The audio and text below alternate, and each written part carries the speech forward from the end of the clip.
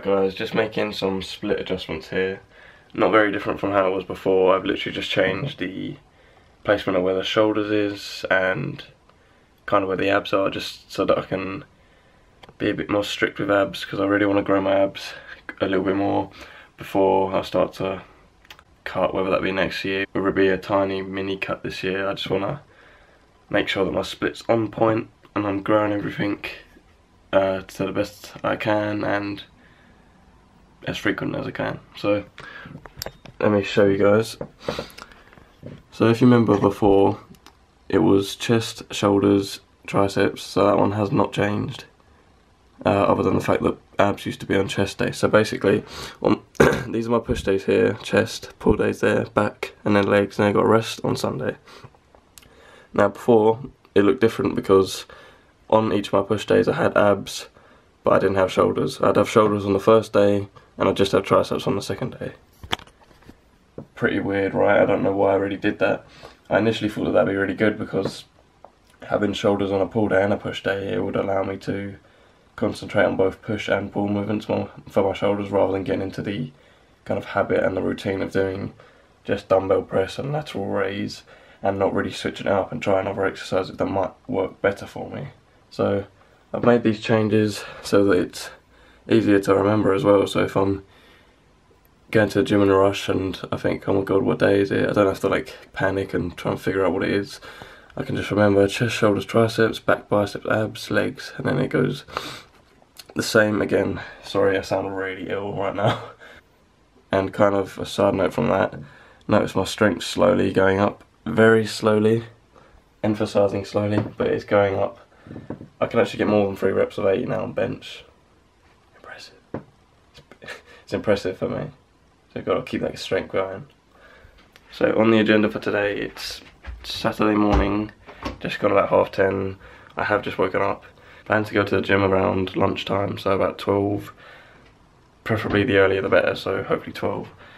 But I'm actually going to skip breakfast because I want to try some fasted cardio, because last night I was a very bad boy and I had 3 pizzas.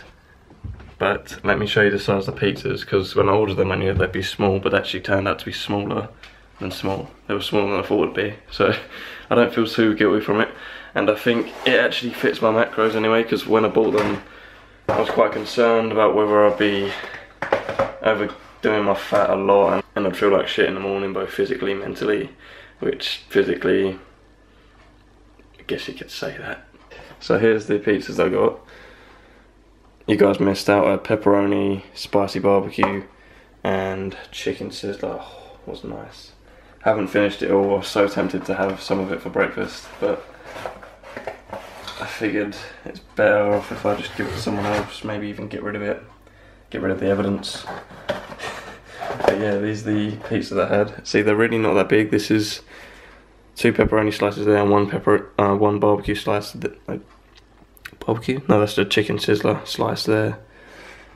But it's literally just like the size of this box, so it's like a naan bread size. And I've only had about half of the 3 that I got, so it didn't actually necessarily go over my macros. But lately I feel like my bulking's turned into me having a bit of a protruding belly, so gonna try and start doing cardio even though I'm bulking a little bit more often, not only to improve my cardiovascular system and help to keep my blood flow good in order to improve the bulk actually. So cardio is sometimes good on a bulk. It will help the process of metabolism, the blood flow to the muscles when you're working out. But I'm doing it also because I want to make sure that I'm not getting a massive belly gut, which hopefully will work.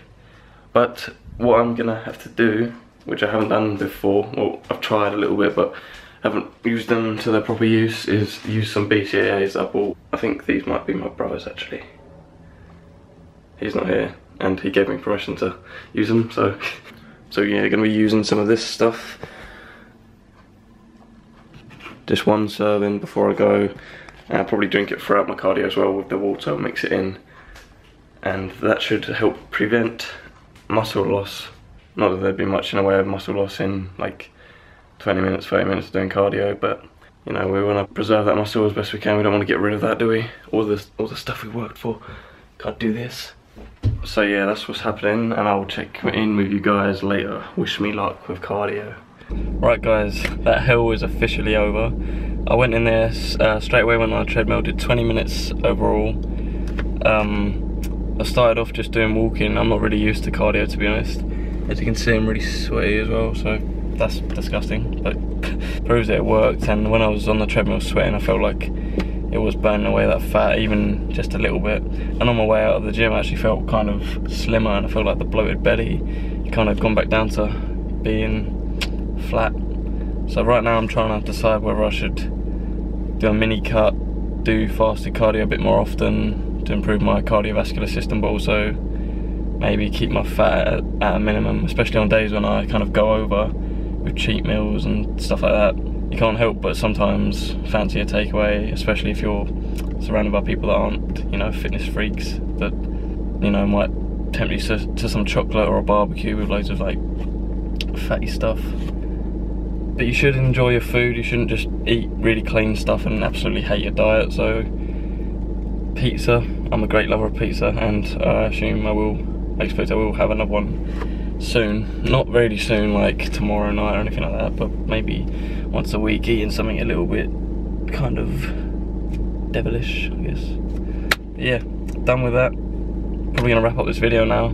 Just wanted to kind of give you an insight on how I'm controlling my diet and how I'm gonna kind of control my body at the moment. So probably will do cardio a bit more often like that. Only fasted. I'm not going to do cardio whilst I've got loads of carbs and protein in my system, because the calories will just be taken from that, and it'll be so pointless, because if I'm going to be on a surplus anyway, I won't be able to actually lose fat. So doing it this way, because I've got nothing in my system and I'm fasted, it feels like hell because you've got nothing in your body, so it's like empty and you feel a bit sick because it's just water sloshing around in there, a bit of BCAAs.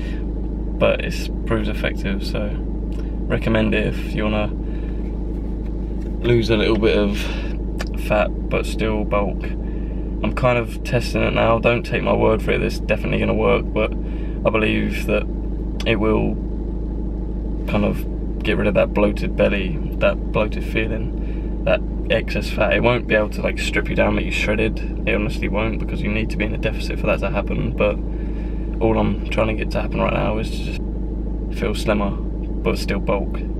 So it's absolutely baking in my car right now with this leather seats. My camera actually feels really hot as well. Jesus, I really should not have put it by the window there. I'm gonna go home, have some food, clean up, because I feel really sticky and gross right now. Have some food, nice clean meal, no pizza, and yeah. That's it for today, quick vlog. See you guys in the next one.